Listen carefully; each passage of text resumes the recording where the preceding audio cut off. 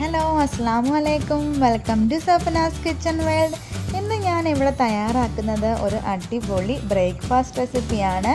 നമ്മൾ വെള്ളയപ്പമാണ് ഉണ്ടാക്കുന്നത്. വെള്ളയപ്പം നമ്മൾ തേങ്ങ ഒന്നും അരയ്ക്കാതെ അരിയൊന്നും അരയ്ക്കാതെ റവയും കൊണ്ടാണ് ഉണ്ടാക്കുന്നതെന്ന്. അതിൻ്റെ കൂടെ ചട്നി ഉണ്ടാക്കുന്നുണ്ട്. അപ്പോൾ നമുക്ക് വീഡിയോയിലേക്ക് പോയാലോ? അതിനു മുന്നേ ആദ്യമായിട്ടാണ് വീഡിയോ കാണുന്നതെങ്കിൽ ലൈക്ക് ചെയ്യാനും സബ്സ്ക്രൈബ് ചെയ്യാനും മറക്കല്ല കേട്ടോ. അടുത്തുള്ള കുഞ്ഞു ബെല്ലൈക്കൺ ഓൾ എന്ന ഓപ്ഷൻ ക്ലിക്ക് ചെയ്യുവാണെങ്കിൽ ഞാനിടുന്ന വീഡിയോസ് നിങ്ങൾക്ക് പെട്ടെന്ന് തന്നെ കിട്ടുന്നതായിരിക്കും. അപ്പോൾ നമുക്ക് വീഡിയോയിലേക്ക് പോകാം. അപ്പം നമുക്ക് വെള്ളയപ്പം ഉണ്ടാക്കാനായിട്ട് ഒരു മിക്സിയുടെ ജാറിലേക്ക് റവ ഇട്ട് കൊടുക്കാം. 1.5 കപ്പ് റവയാണ് എടുത്തേക്കുന്നത് ഞാനിവിടെ. ഇതിലേക്ക് നമുക്ക് 1.5 ടേബിൾ സ്പൂൺ മൈദമാവ് ചേർത്ത് കൊടുക്കാം. അതുപോലെ ഒരു 1/4 ടീസ്പൂൺ ഈസ്റ്റും കൂടെ ചേർത്ത് കൊടുക്കാം. അതുപോലെ തന്നെ ഒരു ഗ്ലാസ് വെള്ളം കൂടി ഒഴിച്ച് നന്നായിട്ടൊന്ന് അരച്ചെടുക്കാം കേട്ടോ നമുക്കിത്. അപ്പം നമ്മൾ നന്നായിട്ട് ഇത് അരച്ചെടുത്തിട്ടുണ്ട്. ദോശമാവിൻ്റെയൊക്കെ പരുവത്തിൽ വേണം നമുക്ക് അരച്ചെടുക്കാൻ.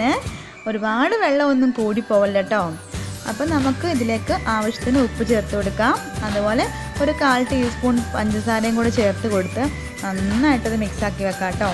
അതുപോലെ നമുക്ക് വളരെ പെട്ടെന്ന് ഈസി ആയിട്ട് ഉണ്ടാക്കാൻ പറ്റും കേട്ടോ. ഇത് വേണമെങ്കിൽ നമുക്ക് തേങ്ങ വേണമെങ്കിലും അരയ്ക്കാം കേട്ടോ, കുഴപ്പമില്ല. തേങ്ങയും കൊച്ചുള്ളിയും കൂടെ അരയ്ക്കുവാണെങ്കിൽ വേറൊരു ടേസ്റ്റ് ആയിരിക്കും. നമുക്ക് തേങ്ങ അരയ്ക്കാതെ ഉണ്ടാക്കാൻ പറ്റും. നമുക്കിതൊരു 15 മിനിറ്റ് മാറ്റി വെക്കാം. മാവ് നന്നായിട്ടൊന്ന് പൊങ്ങി വരട്ടെ കേട്ടോ.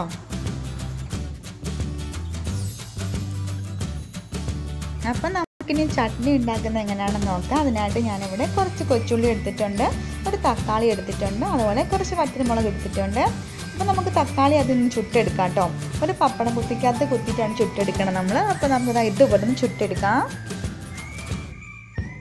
അതുപോലെ നമുക്ക് ഈ ചട്നിക്ക് തക്കാളിക്ക് പകരം പിഴിപുളിയാണെങ്കിലും എടുക്കാം കേട്ടോ. അപ്പം നമ്മൾ തക്കാളി നന്നായിട്ട് ഇവിടെ ചുട്ടെടുത്തിട്ടുണ്ട്. അപ്പോൾ നമുക്കൊന്ന് മാറ്റി വെക്കാം. ഇത് ഒന്ന് തണുക്കട്ടെ കേട്ടോ. ഇത് ആ സമയം കൊണ്ട് നമുക്ക് വറ്റൽമുളക് ഒന്ന് വറുത്തെടുക്കണം. അതിനായിട്ട് നമുക്കൊരു പാൻ അടുപ്പത്തേക്ക് വെച്ച് കൊടുക്കാം. ഇതിലേക്ക് നമുക്ക് വറ്റൽമുളക് ഇട്ട് കൊടുക്കാം കേട്ടോ.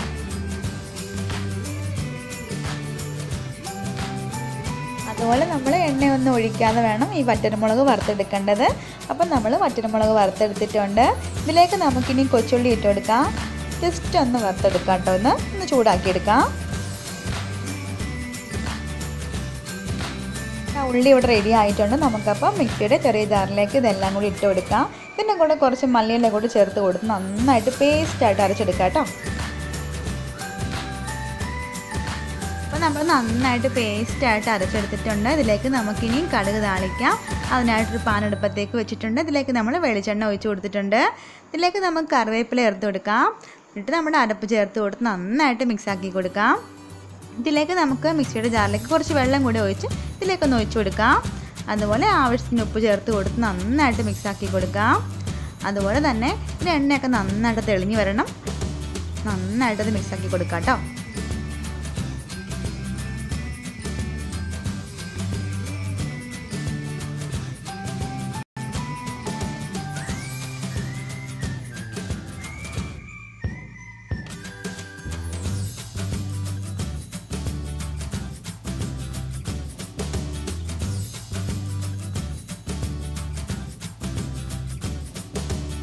അതുപോലെ വളരെ പെട്ടെന്നും ഈസി ആയിട്ട് നമുക്ക് ഉണ്ടാക്കാൻ പറ്റുന്ന ചട്നിയാണിത്. ചോറിനും അപ്പത്തിനും നല്ലൊരു കോമ്പിനേഷനാണ്. നല്ല ടേസ്റ്റാണ് കേട്ടോ. അപ്പോൾ നമ്മുടെ കറി നന്നായിട്ട് തിളച്ചിട്ടുണ്ട് കേട്ടോ. എണ്ണയൊക്കെ നന്നായിട്ട് തെളിഞ്ഞ് വന്നിട്ടുണ്ട്. നമുക്ക് ഫ്ലെയിം ഓഫ് ചെയ്യാം. ഒരു ബൗളിലേക്ക് ഇത് മാറ്റി കൊടുക്കാം കേട്ടോ.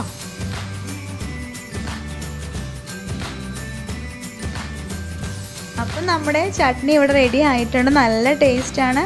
എല്ലാവരും ഒന്ന് ട്രൈ ചെയ്ത് നോക്കിയിട്ട് അഭിപ്രായം പറയണം. അപ്പോൾ നമ്മുടെ മാവൊക്കെ ഇവിടെ നന്നായിട്ട് പൊങ്ങി വന്നിട്ടുണ്ട്. നമുക്കിനി അപ്പം ഉണ്ടാക്കുന്നത് എങ്ങനെയാണെന്ന് നോക്കാം. നന്നായിട്ടത് മിക്സാക്കി കൊടുക്കാം കേട്ടോ തവി വെച്ചിട്ട്.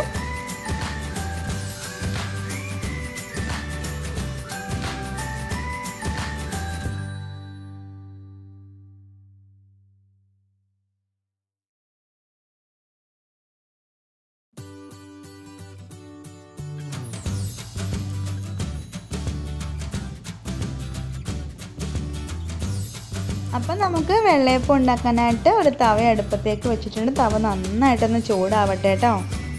തവ നന്നായിട്ട് ചൂടായ ശേഷം മാത്രം നമുക്ക് മാവ് ഒഴിച്ച് കൊടുക്കാവുള്ളൂ. അപ്പോൾ തവ നന്നായിട്ട് ചൂടായിട്ടുണ്ട്. ഇതിലേക്ക് നമുക്കിനി മാവ് ഒഴിച്ച് കൊടുക്കാം.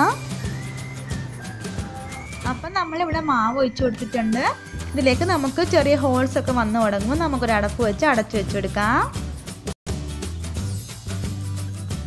ഇതുപോലെ ചെറിയ ചെറിയ ഹോൾസ് വരുമ്പോൾ നമുക്ക് ഒരു അടപ്പ് വെച്ച് അടച്ചു വെച്ച് കൊടുക്കണം. വളരെ പെട്ടെന്ന് ഈസി ആയിട്ട് ഉണ്ടാക്കാൻ പറ്റും കേട്ടോ. അപ്പോൾ ഇവിടെ നമ്മുടെ അപ്പം റെഡി ആയിട്ടുണ്ട്. വളരെ ഈസിയാണ്, നല്ല സോഫ്റ്റ് അപ്പമാണ്. അപ്പം നമുക്കെല്ലാം ഇതുപോണക്ക് വെള്ളയപ്പം ഉണ്ടാക്കിയെടുക്കാം.